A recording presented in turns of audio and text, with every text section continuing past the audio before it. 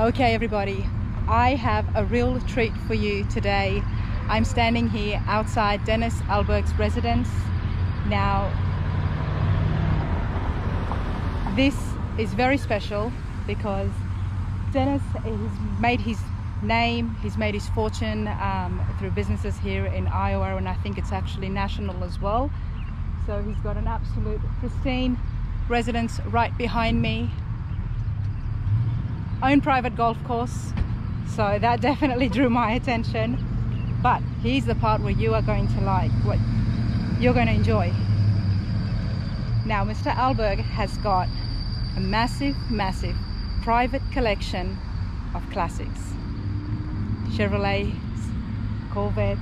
I've heard it's about 1,500 Corvettes, all in the original colors in pristine conditions. And that's what we are doing today. We're going to go ahead and see the private collection. It's right here on his residence. I believe it's in there. As you can see, it says Chevrolet Parts right opposite that golf course, which I'm so tempted to go and play. I love golf. So this is really awesome, and I'm very excited to be here, and I'm thankful for Dennis Albaughs for allowing me and inviting me the opportunity to come and film this and show you guys. This is not open to the public.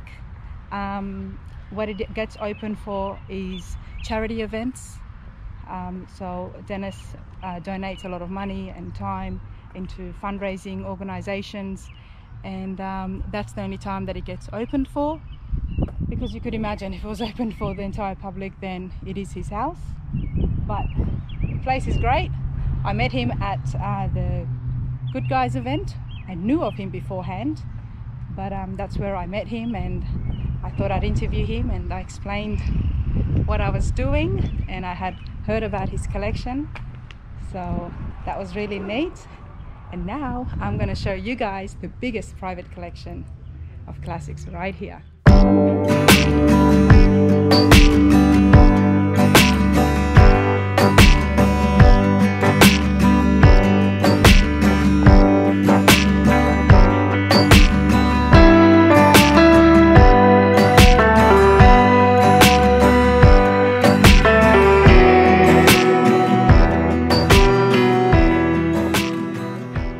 I said before, I'm here at the private collection. I believe it looks like the biggest private collection of classic cars in the world is what I'm going to say. Prove me wrong, write your comments, tell me what you think.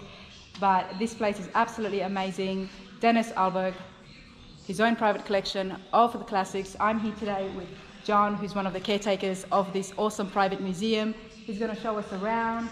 How you going, John? It's going pretty good here today. It's a long day at the car show today. We took the Burgundy Copo 427 car, and then we took the Le Mans Blue Yenko car, 427 car. Those are the two that I had Dennis interviewed with those cars at the Good Guys. So that's on that video. You'll be able to see him and his two cars. I only brought two to the show. So this museum, John, is absolutely phenomenal. I mean, I'm lost for words. How long have you been working here? I've been here since 2016. I worked 1 year part-time, and then after that I switched over to full-time, and since then the collection has grown from my time about 160 to 190 cars. Most of it was already here when I was here. Yep. So the collection, like I said, is 190 cars. Unfortunately, it's not the largest car collection in the world, but as far as just pure Chevrolet cars, it is one of the larger ones. I'm not going to say it is the largest one because somebody out there probably does have a larger one. Okay. But the highlights of the collection are that it is mostly convertibles, and then there's every color of 57 Chevy, every year consecutive from 1912 to 75 of passenger cars, coupes, convertibles, missing a couple of the early 70s Impalas. We have every color of 69 Yenko Chevrolet sold from Don Yenko Chevrolet. Yeah. We have a futurliner that they get put together. What else? There's a lot to get into. There really is, and everybody's gonna see that here. Yep. And I'll just hit some points. You're gonna notice a lot of signs around here. Those are all original, no reproductions. The gas globes, when we get to the other room, they're all original, not reproductions, with the exceptions of the ones on top of the pumps, because we move those around sometimes, and to drop a globe off there would just be catastrophic. But, every single car in here is drivable. Well, yes, for the most part. Yes. I mean, they need, you know, some upkeep, some maintenance, some upgoing. We would like to drive them, but a lot of them have a lot of historical value that the risk to reward ratio is out there pretty far. So it does look like obviously most of the cars have been restored. Yes, so that's one of the main points of the collection is that a lot of it is put back to original, or as original as possible. So you're not going to see a lot of custom stuff in here. I think in here we have one custom car, and that's just because we got to fix a couple things on it, because that's one of Dennis's personal driver cars that he drives around. But other than that, yeah, it's mostly put back to original. 1913 Chevrolet Royal Mail. Yep, and you just shoot on down the line, and you get to see all the years, how all the years change. And I mean, how did this all begin? I mean, I understand we all have a passion, and this is just insane, though. So the reason why you see a lot of the convertibles is because Dennis's dad didn't let him have a convertible growing up as a kid, so this was kind of his way about getting back at him for that. So that's why you see a lot of convertibles, with the exception of the '69 Camaros, because the muscle cars. I did hear about that. So it actually started, this room right here Yep. that we're in, it started with just this, with a handful of cars, and it was golf cart storage right here. And then my boss, Andy, he came in, and Dennis hired him on to kind of get a direction going with the collection, and they decided, let's go original convertibles, and let's go from there, and it just kind of just exploded from there. And then the room over there, that was an addition over there. That was the second addition for more cars. And then when we get into the blue room, that was the third edition, which they had to dig underground to get that going. But wow. So the only Chevrolet Deluxe is all convertible. Yeah, the only years you're missing in here is when World War II happened. That's the only years you're missing. That's just because they quit production of cars there. One of the cool cars in this row that you don't see ever is right here. It is the 39 Chevrolet convertible. It is right-hand drive, and I believe this car came from Australia. Yes, it came from Australia. So I can just drive off with this now. yes, they had to. This was one of the ones I think they had to import from Canada. I think it was. So that was this was one of the first import cars that one of the office ladies had to kind of figure out the paperwork on to get. Well, that's the thing, that in the 30s, the car industry was absolutely booming in Australia. So I'm not surprised. This is one of two Australian cars that we have here. The other one is the Ute over there, in the truck section. Okay. And would that be Holden? Yep. That's a Holden car. Actually, we had all those guys from Holden SS come over at one point, and they all got to tour the place and look around. Wow. But yep, we have two. That is a rare find, because Holden has stopped production, and and I can say that because I'm sad, because I sold my Holden Commodore before I came here. So, but yes, if I could, I would have definitely shipped it over and kept it. So then we get into some of the older, or I should say newer Impalas for us, 68, 67, was it 71, 70, and then the 50s one there. This one here, this is a 69 NASCAR pace car. This is a real pace car. Wow. It's been to good guys. That's where we're at today. This is pretty cool. RSSS 396 car. It has the NASCAR lap belts in it and the roll bar for it. Wow. Which is pretty cool. I'm just lost for words. And we actually have 3 pace cars here, including this one. We have the Chevrolet official pace car, and that is not a real pace car. That was something you could order back in the day, and they put your decals in the trunk, and then you could put them on yourself. And then the one right next to that, that is another pace car. That, I believe that one too is a real pace car. There's the 55s. I was looking at the 57s before and I saw a few 56s. But so we have two convertible 55s, and then we have a hardtop 55 over there. So that, and then we have a black convertible 55 over there. That's brilliant. 58 Metallic convertible. We got a couple of those. This happens to be a blue one. Wow.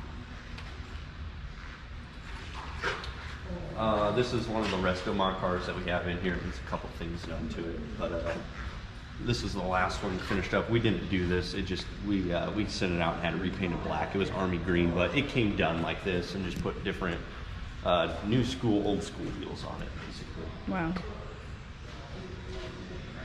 And then we go into this section here. This is every year of Chevelle ever made. Big block convertible cars, 72s over here, and then it goes back down through the years that way. Some Osmonds trucks. Here's the 48 Holden truck here. That one's from Australia. Here we go. 48 Holden Chevy Ute pickup. And this truck actually, I believe, went to Good Guys and did very, very well. I believe it was, but yep. There's a sticker on the headlight. Built only in Australia by Holden. Yep.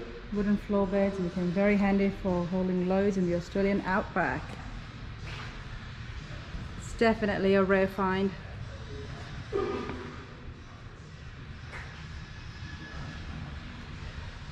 Brilliant.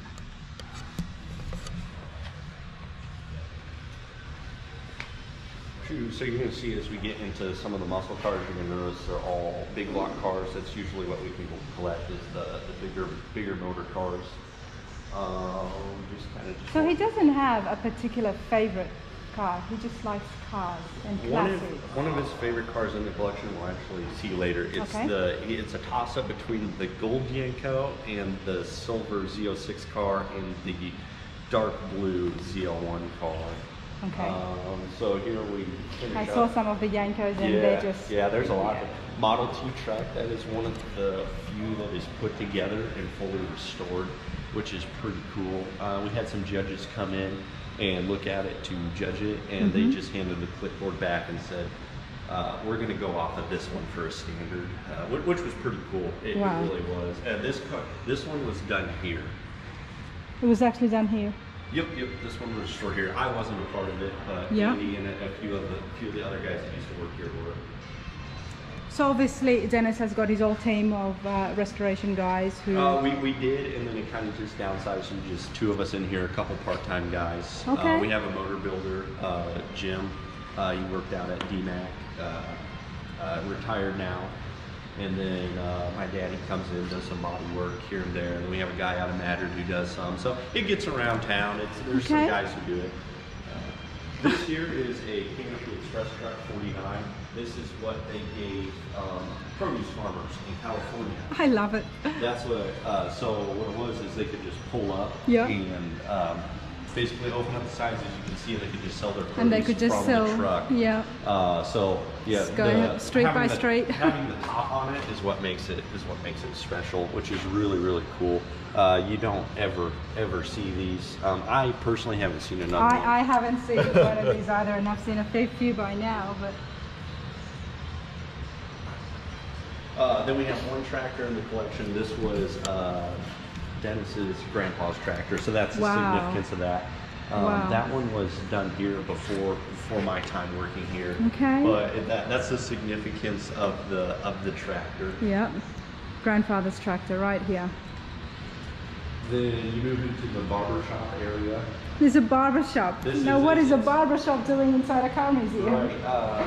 From my understanding of it, it reminded him of one where he got his haircut type of deal here.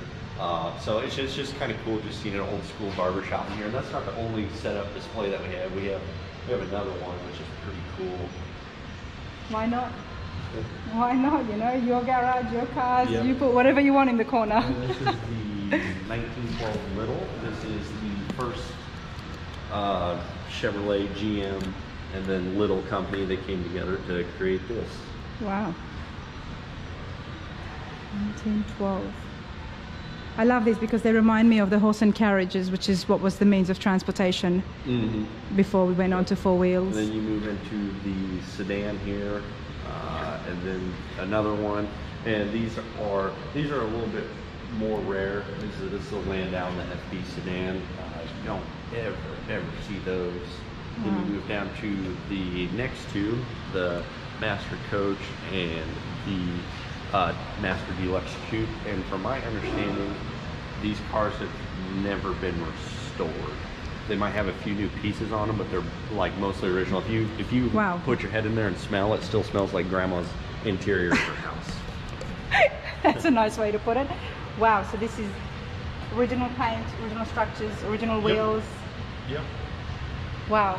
Where did you find this? Two school teachers owned them. One was one schoolroom teacher, like a one house schoolroom teacher there, and she had the car and decided just to never drive and just kept walking to school. Another one was a college professor, and he lived on campus and he just walked. So and they're both sold from the family. And these are original interiors. Wow.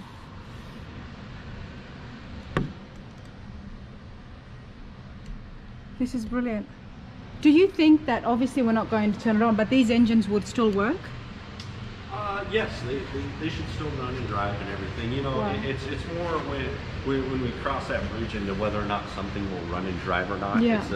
It's a lot of maintenance that goes into it. So if we want to take a vehicle out, it's a matter of pulling out, checking fluids, inspecting it, and they'll have their little quirks because when they come fresh off for restoration, they don't get driven like they should. Not necessarily just in our collection, but in any other collection. You got to drive enough to work out those quirks. So you're always fighting those little things along the way. But and then there's always a risk of them damaging. Right. So along that lines. But this is supposed to be one of the first motorhomes ever built. There's a whole bunch of them made, and they traveled across America. Wow, in a wooden box. Yeah, pretty much, yeah. Wow, look at this. Look at those chairs. Is this how they would have had the chairs? They were from Detroit to California, but yeah, they just put a box on wheels and threw some furniture in there, and that was it. That was it. You know, don't worry about these falling off as you're turning around. This is just brilliant. And look, they've actually made it into like a home with tiles. First motorhome. Wow. Each camper that they made was unique, so this is the only one like this. Like this. So there's not another one like this. Yeah, they didn't make them in mass production. And you go into this gas station here, it's supposed to replicate the old Texaco oil station. And this gas station here is a original gas station.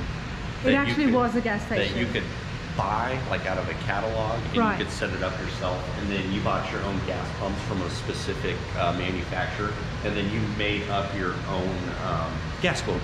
So that's why there's so many gas globes that you see, because anybody could have a gas station back then. That's why when you go to the room, you're going to see a bunch of variations of gas globes. And there's different sizes, you know, there's like 15 inches or 17 inches, you know, or something like that. But this is the beautiful Corvette. This is where we start getting to, I mean, everything's interesting that we're seeing, but we start getting to a little bit more here. This is a C1 Corvette 53 white one, and it has the blue flame engine in it. And then you move down. I know, I read that this was the only one that is believed to be the first red Corvette to ever be produced. You can't 100% prove that, but based off of numbers and times, you kind of get a grasp of which car it could be. But this is believed to be that car. Then you just see all the years change as you walk down here. It's just amazing. Like, as everybody can see, this is just one room. Corvette in every single color and then that was ever made. You got a huge dealership Chevrolet sign above you. I mean, it's just it's really a lot to take in. Wow.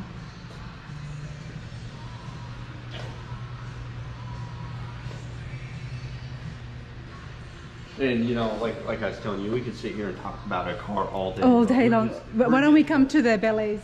Oh yeah, we can go. My favorite car is a Chevy Bel-Air. So you tell Mr. Albaugh that if he ever wants to sell one of these, So this is where we get into the 57 Chevys. This is one of his favorite cars. Yeah. To have.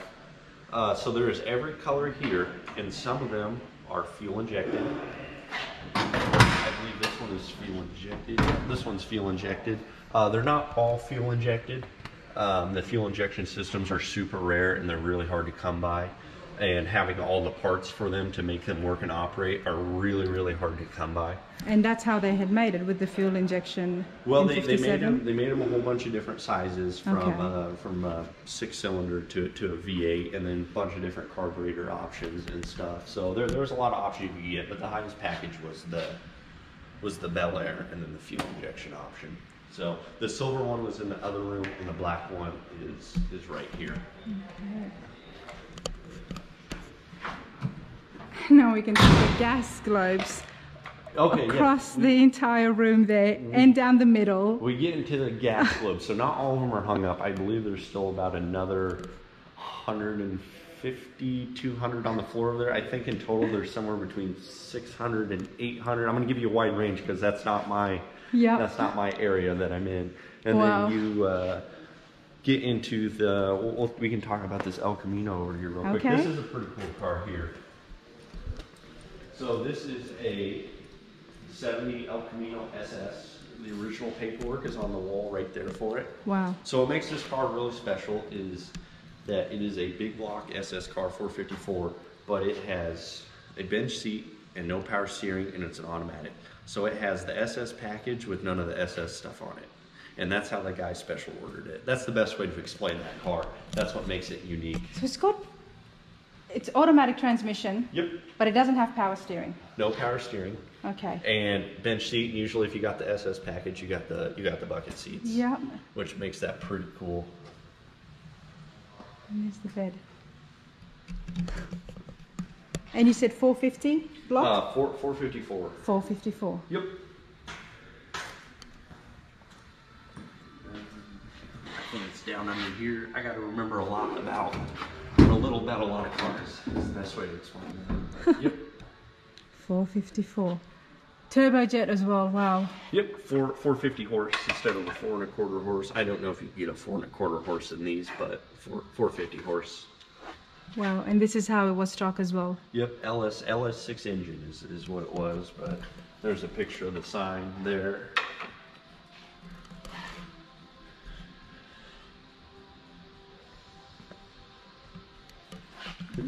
And then what's really cool about seeing all the Impalas in the rears, you get to see how the tail lights change, which I think is pretty cool in itself. All right, because 56, this is, I should say it in the tail light. Let's have a look.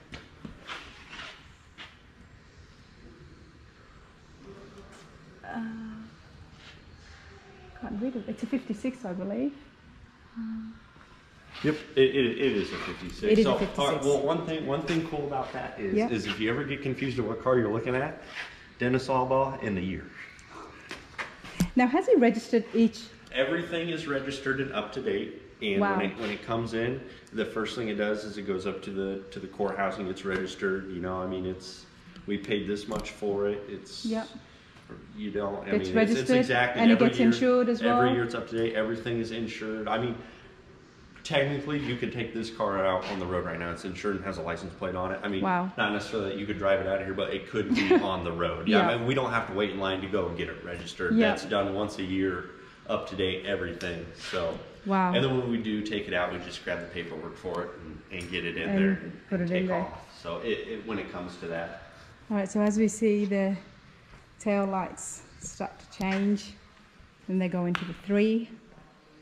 And then from the 3, then they go, okay, the 3 is nice, but let's just make it all 1.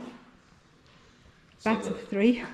Yep. So the 58 and the 59 are the two popular ones that when you take them out, because they have the big wings on them, everybody's like, wow. So this is the 58. Yep. And that's the 59. Or no, excuse me. That's the 59. And that's the 60. I'm sorry, the 58's right there.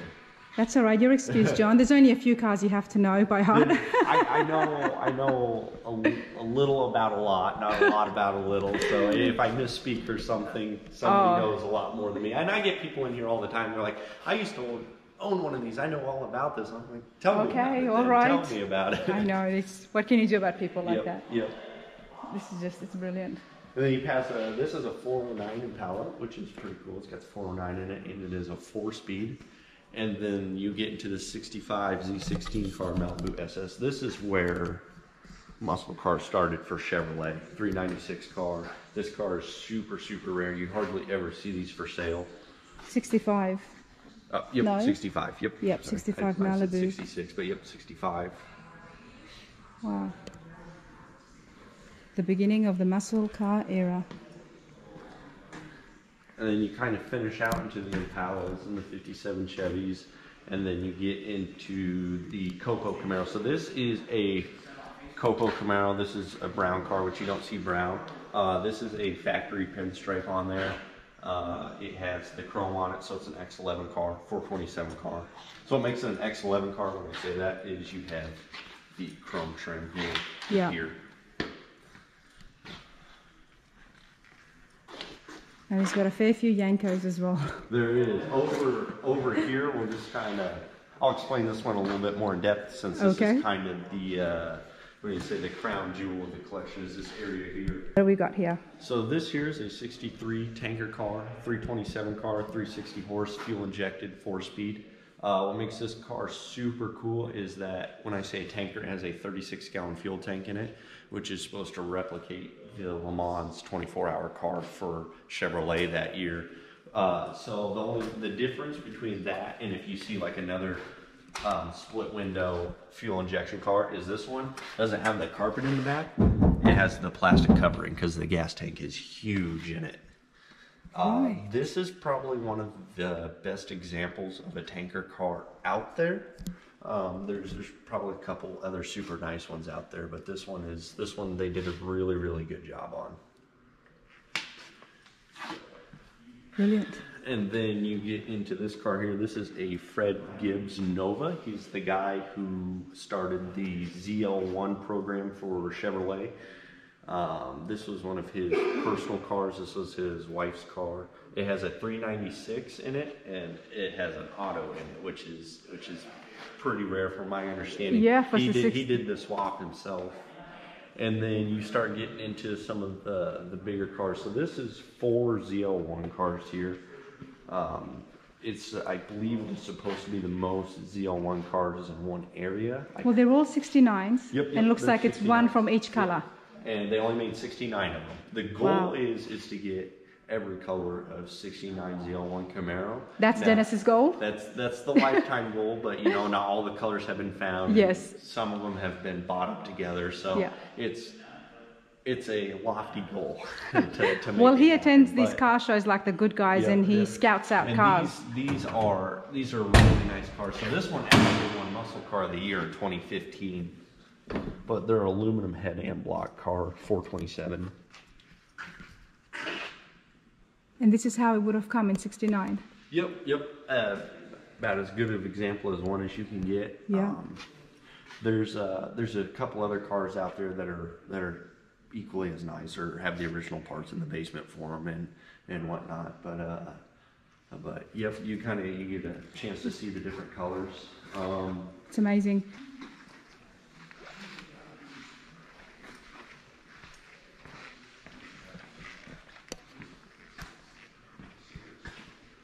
Black one. An 81 ZS28, is it? A Z28? This is a Z28 Yenko car. It is Pro Charge, which is really, really cool. This was kind of Yenko's last ditch effort to get going on their own, and it didn't work out that way. You see newer cars that say Yenko on them, like you see some Yenko Camaros, and I think there's a Yenko Corvette too.